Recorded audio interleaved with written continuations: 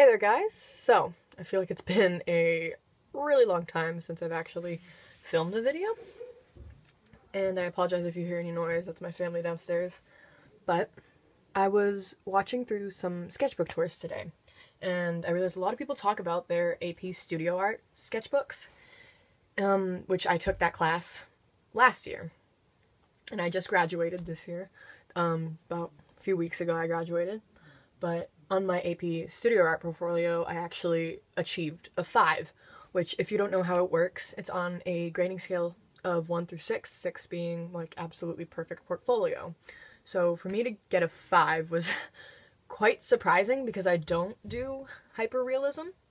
And so I wanted to make this video to kind of discuss how you can achieve a 5 or a very high rating on your AP Studio Art portfolio without having to be a realistic artist, because, not all of us can be. Realism is a very difficult thing, not for me especially. I mean, it's very difficult. So, it's not something I particularly like either, but I was very surprised that my style, which is much more cartoony, still achieved a very, very high rating. So, let's get into that. So, AP Studio Art is actually separated into 3 different categories. There's 3D, 2D, which would be, 3D pottery, 2D photography, and drawing, which I was in the drawing category. And within that, within those categories, it's separated into 2 different things. So, first semester in theory, you're going to have 12 pieces of what is called breath. And the breath is, it's no really to really explain it other than it's just kind of your art. You can make what you want. It doesn't have to follow specific rules. In my case, my teacher had us do, one thing she'd set aside for us one week, like a prompt, and then we'd have a free prompt week. And that, I don't know, it was a little bit more structured for me. I don't know if everyone works like that, but your first semester, for me, it was this stuff, is your breath. And that's 12 pieces. And then your second semester is going to be what's called concentration. And it doesn't have to particularly go in this order. Some people do. Some schools have concentration first and then breath. But at my school, at least, we had breath and then concentration. And concentration, you get one sole theme, and all of your next 12 pieces of that semester are going to revolve around that theme. And for me, I chose the theme, putting like a physical attribute on mental illness and phobias. It was just something I thought would be cool, and it ended up working obviously well. And I was really proud of how that looked. So I'll go through my breath pieces first. I don't know the exact order that my pieces went in, but I do remember the first and the last. So this is my first piece, and just looking at my first piece and my very, very last piece of my concentration, you can already see that there was a big, big improvement. And that's one of the biggest things about AP Studio Art, is that regardless of your artwork, 24 pieces, making a piece a week, you will improve drastically. You will see your improvements through all of the ways you draw, through your anatomy, through your reference, everything will improve. And it definitely did for me, because you really do have to push yourself outside of your comfort zone. In my case, I had to go from drawing floating figures to having a ground-to-figure relationship, because that's what my teacher thought I would be successful with. And you see a lot more of that in my concentration pieces. In fact, all of my concentration pieces, I tried to focus some sort of ground-figure relationship to. And that became a very important aspect for me to personally follow. And I do believe that really did help me achieve my high score. So this first piece, just for breath, it was done in watercolor. Not particularly my favorites. I did like the position, and I did like that has a personal meaning for me, but I mean, not my best work. It was decent. Through my breath, I dabbled a lot with different mediums. So I did watercolor. This one's acrylic. It's of my character, Masca. I personally like how this turned out, and I'm not big on acrylics. I only did acrylics twice. And this was my second acrylics attempt. It was actually a redraw of a piece I'd done in a sketchbook. See if it'll focus. And I think it it turned out pretty well. I did try to avoid shading just because I was not good at shading. But, I mean, this one didn't achieve a very good score in class. Simply because I really, you can tell I'm not the best with acrylics. But I do like how this piece turned out. Then I have some digital pieces. So for me, I'm both a traditional and a digital art person. Digital artist. And I've tried to focus a lot more on my traditional art as opposed to my digital art, because at this point I was heavily into digital art, but I wanted the AP gods, as we call them, to see that I had promise in traditional art as well. So for this piece, it was just a reference, and I decided I wanted to try a realistic headshot. I did want to include some realism. I'm better at digital realism than I am at traditional realism. So I have that piece. This one is kind of a mixture of a realistic kind of painting style that I was trying at the time, but combined with my cartoon style. And, you know, I do have some nudity within these portraits, and within AP it is okay to include nudity as long as there is no penetration. And I know that sounds, you know, ew, gross, but it's reality, you know, that's the rules of AP, and that's perfectly fine. Like, I would never draw anything like that, but figure nudity for art is perfectly okay. Here's another digital piece as well. This one, didn't like it that much. This was kind of rushed on my part, and I do feel like a lot of these pieces were. This one was kind of like a follow-up for that acrylic piece. And again, I'm really not sure how I felt. I just tried something with comic style, because I'd never really tried a comic style. Here's another one done with as a character of mine. And, I mean, you can see here I'm starting to develop my style more and more throughout here. At this point, I wasn't perfectly fine with my style. There was still a lot I wanted for it, but I wasn't really sure how to get there. And so I remember being very infuriated with a lot of these pieces. I did spend a lot of time just moping, a lot of pieces thrown away, a lot of angry tears in the dark room for photography, but in the end it paid off. This piece was my first marker portrait of my breath, and I would go on to use my Copics and my other markers, alcohol-based inks, for all my concentration pieces, as well as digital. This one was more of a self-portrait. A little bit of a personal piece, and it's fairly big as well. I think it's one of my bigger pieces that I created. This one was another kind of self-portrait. I labeled it Balance, and it was kind of me balancing all the aspects of my life, and it was done in Prismacolor colored pencil, which I still really do like using. Do love how the heart and the skull turned out here. This one was also done in Prismacolor colored pencil. I just wanted some hand practice, so I kind of created this little character and named him Reaper. And he actually shows up within maybe 2 or 3 more pieces throughout the year. He became kind of a symbol of mine through my pieces, and I ended up really liking how I drew him and how he had no eyes or nose for me to have to mess around with, so it made my life easier. And this was the last piece of my breath, and I decided as the last piece of the breath, I wanted to have a piece that kind of ties into my concentration. So I did schizophrenia. And at first I had this concept that all my concentration pieces would be in like a frame, so you're looking through like a mirror or a portrait, but that worked for all of one piece. That idea was kind of abandoned fairly quickly on. Now I do really like how this piece looks, and it was obviously done in alcohol-based inks.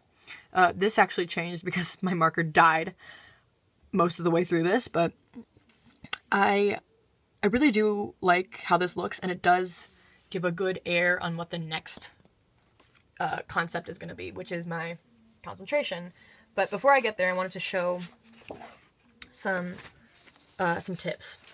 So one of my biggest things was that I learned later on that just a really great idea is to do, I don't even remember what I called them, like pocket sketches.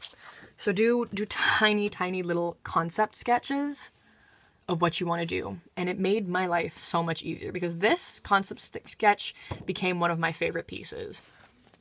it just, you have this concept in your mind a lot of times and you can't entirely put it to paper, but looking at a tiny sketch, you know exactly what you want to do. This one, as you can tell, was the original sketch of my first piece, which at first I did all this and I was like, I want to watercolor it, but this isn't the right paper, so I had to lightbox it. Then we had this day in class that was not really worth anything other than just a class grade, but we just did single line drawings, and I decided I was going to mess around. I did some Sharpie, some watercolor, some marker, which I love that little doodle right there, more watercolor there, and some more marker with a skull that we had. And, just these little days of just practicing and just doodles in class were so helpful in the end when I wanted to just sit down and draw something. I couldn't think of anything, so I'd just do these, like 10-minute doodles, and it helped so much to visualize how I was going to get all this work done, because walking into your AP class, you're thinking 24 pieces is an absolutely absurd amount, but it's so much more achievable than you think. Looking at my concentration pieces, I definitely can say I have some of my all-time favorite works in this arrangement. I just put so much effort into these, and I do believe I actually had a live stream that I was working on this one. And as you can see, this is once again that Reaper character. So this first one is called Nosocomophobia, which is fear of hospitals.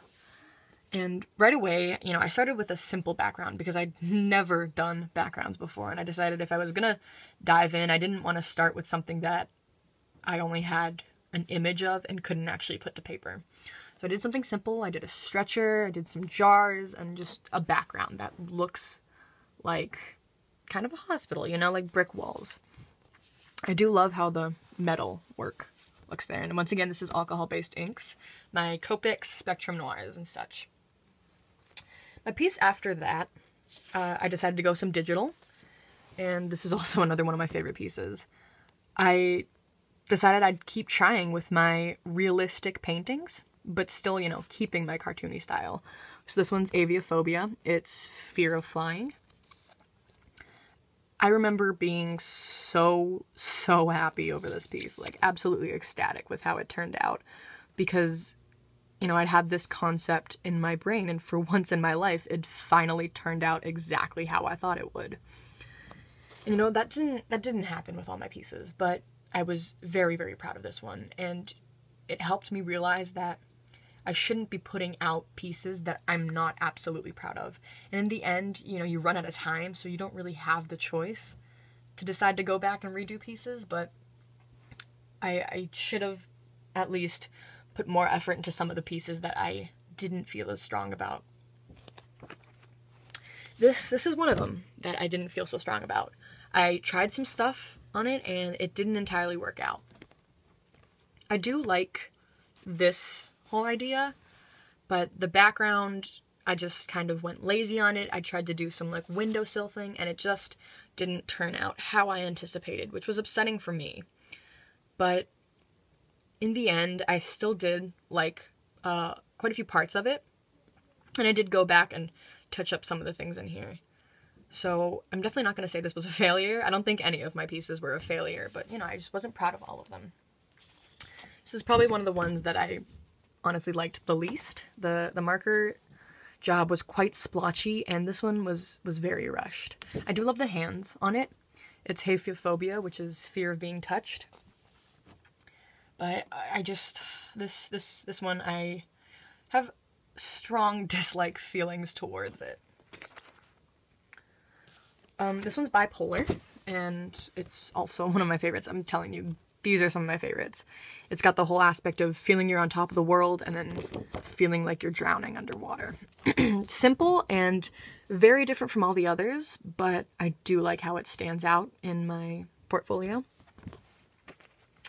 This one you saw in the concept sketches, Arachnophobia, fear of spiders, and it was definitely one of my greater pieces. This one took a very, very long time, from lining it with every teeny tiny little spider to coloring the rocks and every tiny spider, and probably the most tedious part of it was the white gel pen web in the back with the word arachnophobia. But at first I was like, do I want to do the white gel pen?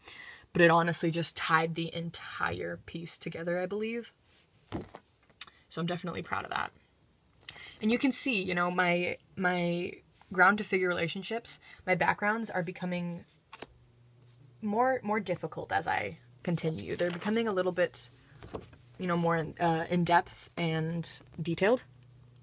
This one wasn't a big fan of it. Again, it was rushed, but I do like the shading on it. So it's dissociative disorder. It's kind of hard to see because of the glare.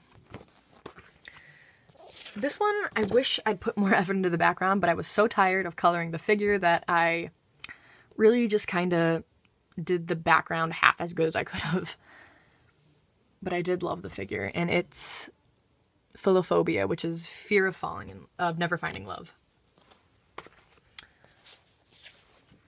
This one, honestly, I was very proud of this one. I didn't really like how the figure turned out, but the concept of him looking in the mirror was so hard to do when I had to draw two figures.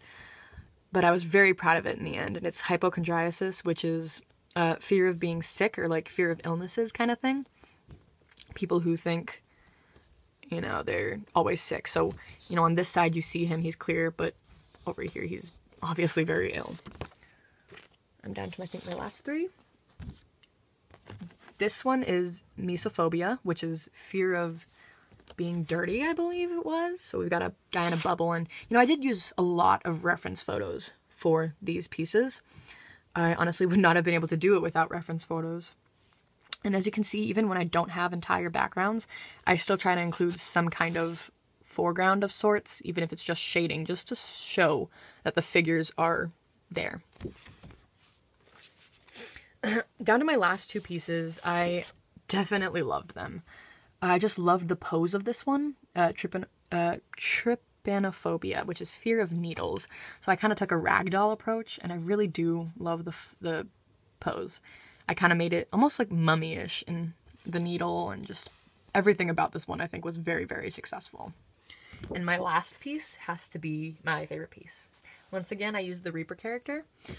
This time I went full out with the background, and I'd actually been planning a circusy themed piece with the Reaper since the beginning of this semester. So I was so happy to be able to throw my last piece out and achieve it at this high of a level and have a background that I was so proud of. So it's thanatophobia, which is fear of death. So I only found it fitting that we had the Reaper and that this is the last piece and it ties it all in. So we've got circus tents, we've got the heaven, and we've got hell, and we've got, you know, little tombstones, and he's out on the field. He's got his skull scepter, and he's just dressed like a ringmaster. And everything about this piece, the wording, the banner, just absolutely obsessed with this piece. His clothes and the pose and the hands. I really do love this piece. And the happiness that came with ending on a note that I appreciated my work was absolutely amazing, you know, and despite the amount of stress that I went through throughout the entire year to put out 24 pieces, and despite how many times I fell behind and I felt like the world was actually ending, it was all worth it in the end, because I did achieve a 5, and I want people to be aware that to get a 5, you don't have to have realistic work. You know, you see all these people on YouTube with the realism, and they get these really high scores, and you think, how am I ever going to achieve that? But you can have your own style and still get a 5. And it's so important to remember that. You know, you do want to push yourself when you're in AP, because that's only going to make your work better, and it's going to get you a higher grade. But you can't push yourself so far out of your comfort zone that you don't even like what you're putting out. And I did really struggle with that concept, because there were times where I thought, there's no way I'm going to do well. There's no way that this piece is even good enough to put out. And I felt so self-conscious and vulnerable about my work. But in the end, it truthfully really did pay off. You know, take the tips from your teachers. Ask people for constructive criticism. Yeah, it's okay to get upset about it, but, you know, you still have to keep in mind that you're not, you're not the one grading your work. It's from someone else's point of view. So it's better to get those other people's point of views as well. But at the end, it does come down to you. If you like the piece, put it out. If you don't like the piece, take it back, fix it up until you think it's appropriate, and you put it back out there. And if you need to change it, then you take it back. It's a repetitive motion of deciding when your work is good and when, it's underworked or it's overworked. And it's a fine line, but you will figure it out. And in the end, that is what will get you a good AP score. So I hope this video was helpful. I kind of wish I'd had a video like this when I did my AP portfolio. But yeah, I mean, I really thought it would be important because I have a lot of my friends who are going into AP next year and they're always asking me for tips. So I thought maybe I'd just make a video so that I could just send it to them when they need it. I know this is a very long video, 21 minutes, but if you do watch it through, I do hope it helps. So thank you for watching. Like, comment, and subscribe. I'll see you guys later.